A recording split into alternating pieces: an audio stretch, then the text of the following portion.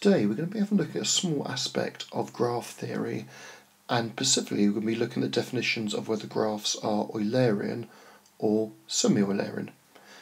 A key part of this little presentation is just to be able to look at a graph and to be able to make a decision about whether a graph is Eulerian or semi-Eulerian. And these definitions are important in their own right, but this bit of theory also has applications when we go on and study network algorithms, and very specifically the Chinese postman algorithm. Now, we actually have two definitions of whether a graph is Eulerian. The first one is that we're working with a connected graph that has a closed trail that contains every arc only once. So if we pick that apart, what do we mean by a connected graph? Well, we mean that if we've got nodes in a network, we can get from one to the next, like that. Say we had two little bits over there and the two graphs weren't joined up, that wouldn't be connected. But in terms of the two pictures we're working with, these two graphs, they're most certainly connected graphs.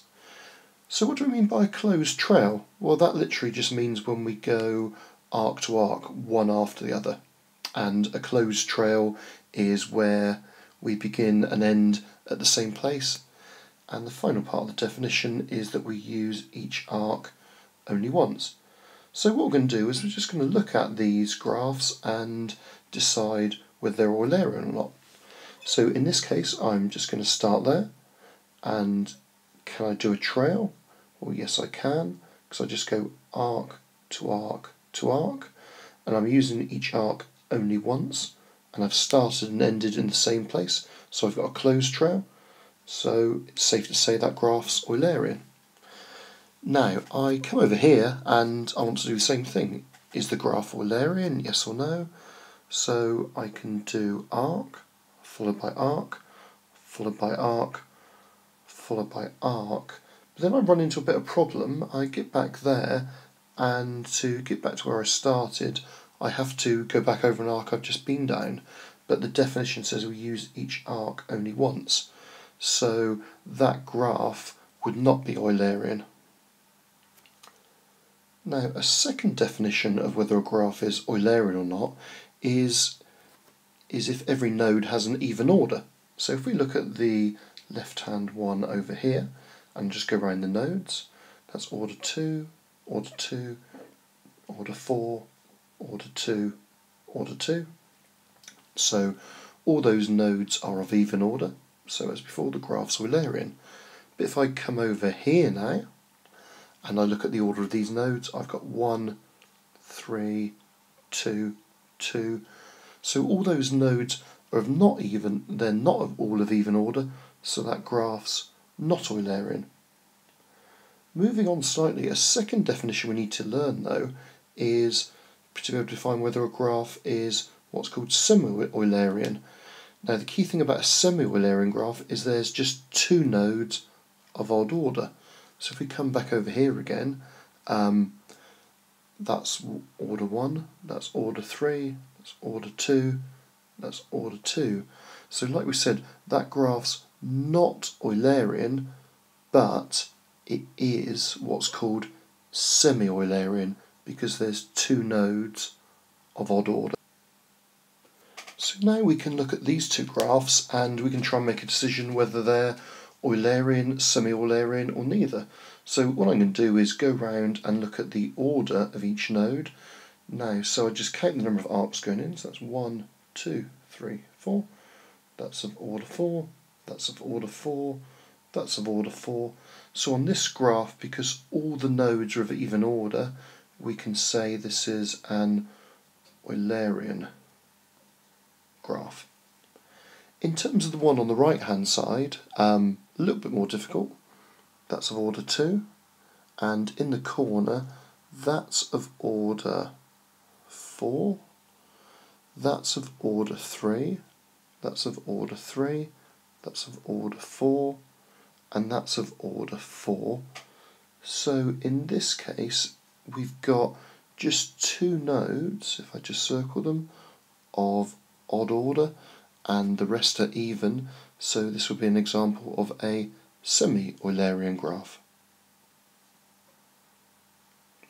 Now it's time to have a go at an exam question. So here what I've done is I've taken D1, June 2007, question 1, parts 1 to 4, and if you have a look at it, there's a number of key parts here.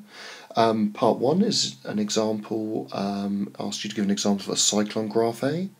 Part 2 asks you to explain why u, y, v, z, y, x isn't a path. And part 3 asks you about spanning trees. So they're not things we've covered in this little clip, but we've done them in class, and you'll have all those definitions in your textbook. So you're going to want to look at your exercise books, your textbook, check those definitions and answer the question. And then part 4 relates exactly to what we've done in this little lecture. It's about deciding whether the graph is Eulerian or semi-Eulerian. So what I suggest you do now is actually pause the video, keep the question on the screen, and in your exercise books have a go at parts 1 to 4, and then when you've done that, press play again on the video and we'll go through it, and then you can self-assess yourself. So here we have the question again and the examiner's mark scheme at the bottom. So part 1 was write down an example of a cycle on graph A. Now an example they've given in the mark scheme was just to go P to Q to S and back to P.